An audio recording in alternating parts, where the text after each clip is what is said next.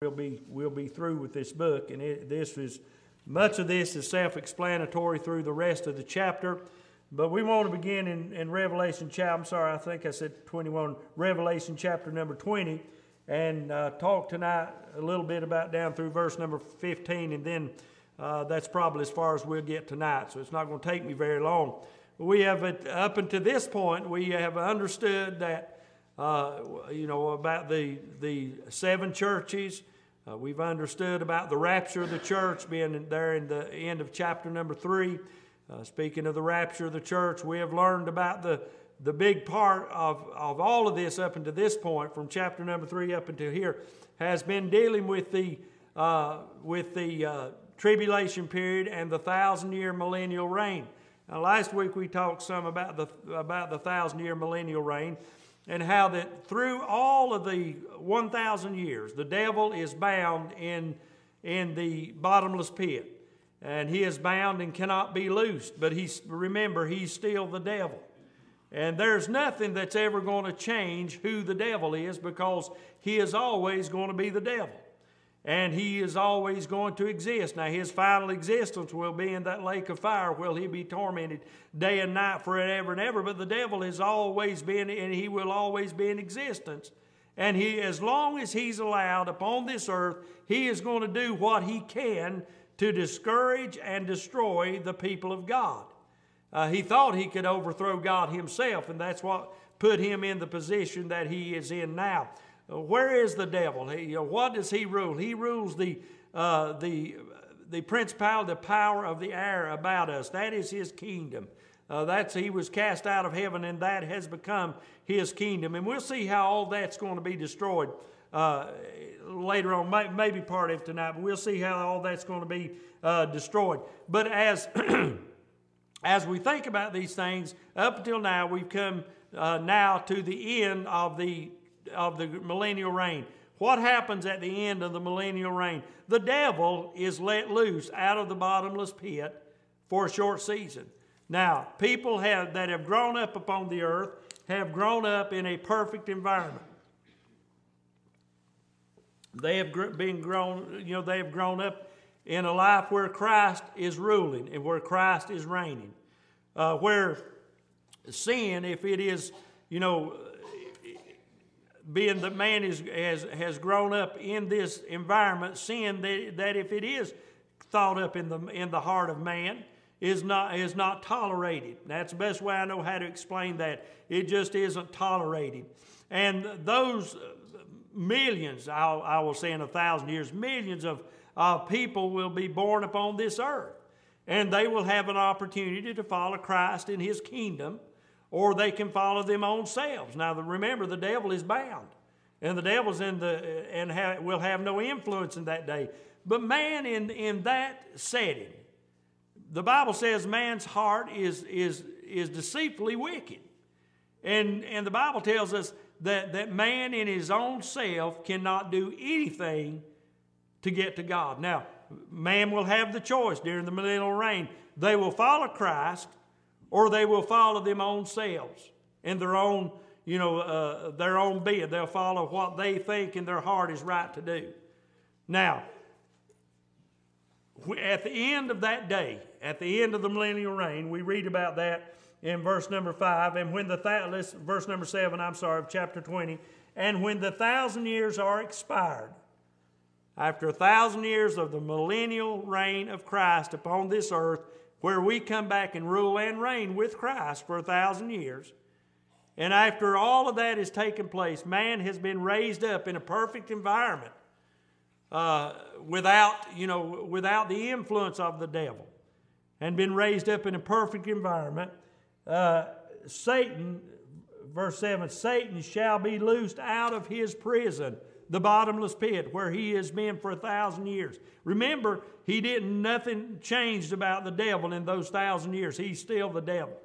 And he is going to come, God's going to let him out. Now, why would God do that? And I believe it's for once and all to settle the fact that man is not capable of righteousness within themselves. That the only way man can be righteous is to be right with God. And so folks that have not followed Christ during the millennial reign, that have followed their own selves, their own way of thinking, their own, their own logical feelings and all of that. Those that have took that course of action in their life rather than following Christ. Here's what's going to happen. The devil being let out of prison and shall go out to deceive the nations which are in the four quarters of the earth. In other words, the whole earth. The devil will go about to deceive them. What is the devil? He is a master deceiver. He is a master at deception. And the Bible says this next thing that happens in Scripture here is the battle of Gog and Magog. Goes about to the four corners of the earth. Gog and Magog could gather them together to battle, the number of whom is of the sands of the sea. An innumerable amount of people are going to gather together to battle. Now, it's been the millennial reign of Christ. It's been 1,000 years of perfection upon this earth. It's been 1,000 years where the curse has been lifted from this earth, and there's no curse upon the earth, where sin has not been tolerated. And so after 1,000 years, there's still going to be the devil that's going to come out, and people that are going to follow the devil and believe that they can overcome the Lord and believe that they can battle against God Himself and win against God. And they went up on the breadth of the earth and compassed the camp of the saints about that beloved city of Jerusalem. And fire came down from God out of heaven and devoured them. They're going to come against God, and God with one voice is going to speak fire from heaven, and it's going to devour that crowd. Now, there's not going to be a shooting war. There's not going to be military strikes and all of that. They're going to gather against God, and God once and for all is going to settle the fact that who is God? He's God. And that's what's going to happen at the battle of Gog and Magog, and He's going to call fire down from heaven, and it's going to consume those. Now, what's the next thing that happened? And verse number 10. And the devil that deceived them, the devil that deceived those that rose up against God, through not only that battle, but through all the history of mankind, the devil has been the master deceiver. And that devil that deceived them and is deceiving men today, I'm glad, friend, that I'm not deceived. Amen? I'm glad that I've not been deceived, but I've heard the truth, I've believed the truth, and I've been saved by the grace of God, because if the devil had his way, I would be living in deception. I would be deceived and be living, maybe thinking I was all right, maybe thinking, because that's what the devil uses. He uses your mind. And if he can cause people to believe that they're good enough to get to heaven, they live their lives and die, they'll die without God. They'll die in deception, being deceived. And so the devil that deceived them, what happens to him? He was cast into the lake of fire. He just spent 1,000 years in the millennial, he spent 1,000 years in the bottomless pit during the millennial.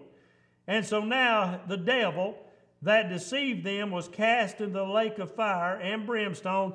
And who's he got there for his friends? The beast and the false prophet, the Antichrist. They're going to be there waiting on him. And the Bible says that those shall be tormented day and night forever and forever. Friend, that's a horrible thought. Now, for the devil, that's not a horrible thought. Amen. I say, give us a chance and let us give him a push. Amen. For all the deception and all the terror and the heartache that he's caused to human beings, I say, let us give him a push. But you think of that. He's not going to be without company in the lake of fire. And let's read on. And I saw a great white throne, and him that sat on it, from whose face the earth and the heaven fled away, and there was found no place for them. And I saw the dead, small and great. Now it's talking about the great white throne of judgment. And the Bible says, and I saw the dead, small and great, stand before God. So all the dead that died without faith in God, all the dead from the time of Adam on, all the dead, both small and great, the pauper on the street, the rich man in the palace, In that day, they're all made equal as they stand on level ground at the great white throne of judgment. The man with all the money, when he stands at the great white throne of judgment, cannot say, well, I've got all the money that a man could ever have. I'll give it all to you if you'll let me get into heaven. That man will stand before God, and he will stand before him and say, depart from me, you that work iniquity, I never knew you. So, friend, money is not going to get a man past God at the great white throne of judgment. And the person that was poor, that neglected God and neglected to come to know the Lord, as he stands before God, he said, well, I'm just a poor man. But he had the opportunity to be saved. God's going to say to him, depart from me, ye that work iniquity, I never knew you. Friend, it's not by my righteousness that I'm going to get to go to heaven. It's not by my wealth or my riches that I'm going to go get to heaven, because I don't have that. But it's by the grace and mercy, hallelujah, of a holy God in heaven that sent His Son to die for me on the cross of Calvary that I might be saved. That's how I'm going to get in. This great white throne of judgment, God's people do not have to stand at. This is for those that have died without faith in Him, without trust in Christ. So they'll stand before God, and the books were open, and another book was open, which is the book of life, and the dead were judged out of those things which are written in the books according to their works. So they'll be standing there, every man giving account in that day for the works that he's done as a man. And so if a man stood there before God Almighty at the great white throne of judgment, and he said to God, Lord, I went to church every Sunday. I paid my tithes every Sunday. God, I didn't hurt anybody. I did all that I could do in myself to do right in that world. But God is going to say to him, depart from me, ye that work iniquity, I never knew you. Why? Because salvation is by grace through faith in the Lord Jesus Christ, not of works. And there'll be millions that'll stand at the great white throne of judgment, and they'll stand there with their good works in their hands, no matter how good they are, but they'll stand there. And it'll be revealed all the good works that they did, but they did not come through the blood of Jesus. And friend, they can't get there by their works, and they'll be lost forever and ever and doomed to eternity in the lake of fire. That's sad, isn't it? But there'll be millions that'll stand at the great white throne. It's not God's fault, friend. It's not God's fault. It's their own fault that they reject the Lord and they don't come to know Him. So, we see that the books were open, and the dead were judged out of those things which are written in the books according to their works. The Bible says the sea gave up the dead which were in it, and death and hell delivered up the dead which were in them, and they were judged every man according to their works. According to the works.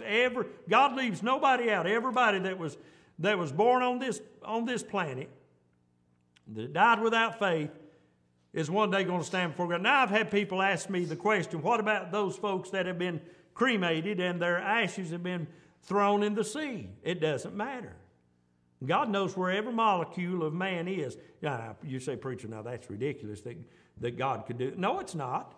You got to believe God. You got to believe the Word of God. If God's able to create man out of the dust of the earth, surely God can resurrect man out of that dust. So God knows where everybody's at. So that's not a valid argument. So don't come to me with those things. And people have tried to trip me up with such questions. Well, what's God going to do about that? Well, first of all, the arrogance of people like that, they're on dangerous ground when they question God and what God can do. So I don't understand all that, but I believe it because the Bible tells me that all the dead, both small and great, the sea will give up their dead, death and hell will give up their dead, and so there are every person, nobody's going to escape standing before the great white throne of judgment, and they'll be judged according to their works. Now you and I will stand at the judgment seat of Christ. We'll be judged according to our works that we did for the Lord. Saved by the grace of God, will be judged and rewarded for the things we do for the Lord. But they'll be judged, and their just reward, because of their unbelief, and it saddens me to say, will be to spend eternity in the lake of fire. Someone also asked me about degrees. Now, you'll get all kinds of answers when you ask the question. But is there degrees of punishment in hell? Now remember, God is a just and holy and righteous God. And other than to tell you this, that those that, if I live, I'm trying to figure out how to say this and you get the gist of what I'm saying. I'm living in Mars Hill community. And I've attended Gables Creek Baptist Church where the gospel has been proclaimed in the proper manner for over 150 years. And I sat there and I've listened to the gospel of the death, burial, and resurrection of the Lord Jesus Christ. And I've sat back there on that pew and I've listened to that message preached over and over to me, and I've rejected God. I'll tell you something. I don't want to have the punishment in hell that I believe that person will have because they have rejected and rejected and rejected the Word of God. I believe their punishment will be severe for all eternity. Now, what about that one that maybe they heard the gospel one time, and maybe out of ignorance, out of their ignorance, they had the opportunity, but they didn't know what to do with the opportunity, and they didn't hear it over and over and over as some people do. Do you believe that their punishment in hell will be as great as that one that rejected and rejected and rejected the gospel? I believe there'll be a difference. And but to say that is also to say this: I don't want to go to hell whether I have a small degree or whether I have a large degree of punishment. I don't want to go to hell, and I'm not going, because for the one that has, if I'm wrong, but if I'm right, if those that have the smallest degree of punishment in hell, they'll still spend eternity in the lake of fire. And you've heard people say, well, it's going to be hotter for that person than it is the other. Now, I don't know about all of that. But I know the duration of hell is for eternity and eternity. Some people go to the point of saying, well, those folks will just die and it'll all be over with in a moment of time. No, the Bible tells me that they'll be cast into the lake of fire, and they'll be there for eternity and all of eternity. So the question is not whether there is degrees of hell, the degrees of punishment in hell, but the question is, does anybody want to go to hell? Nobody wants to go to hell, because the least amount of punishment, if there are degrees, God does that, then I don't want to go to hell to suffer the least, because the suffering of the least in hell will be such torment that that they'll be crying for all eternity to get out, and they'll never be to get out. Now think about it. Now I believe in a literal hell, by the way. I believe in a literal fire. I take the Bible literally when it speaks of a lake of fire and brimstone. I take the Bible literally when it talks about the wailing and gnashing of teeth. I take all of that as what the Bible says. Now, there was a prominent preacher in this area that one time posted in the newspaper that they were not sure if hell was a literal fire or it was just a burning desire for God that would never be quenched. Now, I had that article, kept it for years. I could go back and archive it and find it, I guess. But I read that with my own eyes, and I thought, man, that's deceptive. Because the Bible tells me that hell is real. And the Bible teaches me that it's a real place, and that it's a real place for real people. And friend, I'm glad that I'm not going to go there. I believe in the literal hell. I believe in that place where man will be punished forever and ever. And so what do? You try to get people to see where they're going if they leave this life unprepared without God. I've still got the man on my mind at work, and I don't know how to reach him. I don't know he's a hard nut to crack. And it's hard to get a good straight answer, a good conversation out of him. But if he's telling me the truth about his soul, if he's telling me the truth about he knows where he's going when he dies, if he's telling me the truth about that friend and that's really right, then he's going to die and go to hell without God, and he don't realize what he's really says he's going to do. Do you think if people knew that if they went down, down the road down here and cross a bridge, and that bridge had been washed out, and there was rushing water, and they would drive into that rushing water and perish? Do you think that they would really do that if they thought that really to be so? You think they'd just keep on going? No, they'd stop. If you were one there and you were telling, would you tell people that the bridge was out and you need to stop, or are you going to run off the bank into the creek? Would you stop and tell them that? Sure you would. You wouldn't want anybody to run. Listen, it should be the same way with lost people. God said he wasn't willing that any should perish, but that all should come to repentance. Therefore, my friend, we should be willing to bear the gospel message when God gives us opportunity. And if we pray for the opportunity, God will give us opportunity. I'm still praying for the right opportunity to talk to this fellow at work. And really try to get down if he said what he meant or meant what he said when I talked to him the first time. So what happens? And whosoever and death and hell were cast into the lake of fire. That is the final doom of mankind as far as those that have not faith in Christ. This is the second death. The second death and the final death is this death right here. Never death will man see ever again after this second death. Now, and whosoever was not found written in the book of life was cast into the lake of fire. Now, what a horrible thought. You probably got maybe family that's going to do exactly what I preached to you about tonight if someone don't reach them for the Lord. You may have friends that if someone doesn't reach them, they're going to die and go to hell without God. They're going to be a part of this second death and never to live again. Don't believe this business about reincarnation. Don't believe none of that junk that is tried to be passed around in the world today. When man dies, he's gone. For eternity, he's going to be somewhere. Now, this is all taking place. This is the final end. The judgments are done with. This is the final end. The millennial's over with. This is the final. But what has to take place next? There has to be a purifying of the earth. And I'll touch on this just a little bit, and you think on it. And I saw a new heaven and a new earth, for the first heaven and the first earth were passed away, and there was no more sea. And I saw the holy city, New Jerusalem, coming down from God out of heaven, prepared as a bride adorned for her husband. Here, after the millennial reign, is where we see the purification of the heavens and the earth.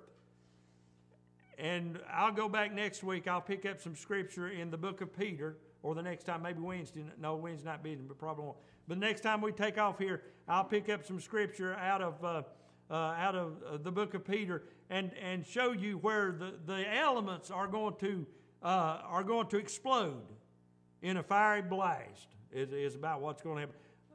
And if you study what the atmospheric heaven around us is made of, and if you'll study what the earth is made of, and what is just a few miles under our feet, if you start studying that thing, you'll wonder how in the world this world holds together as it is.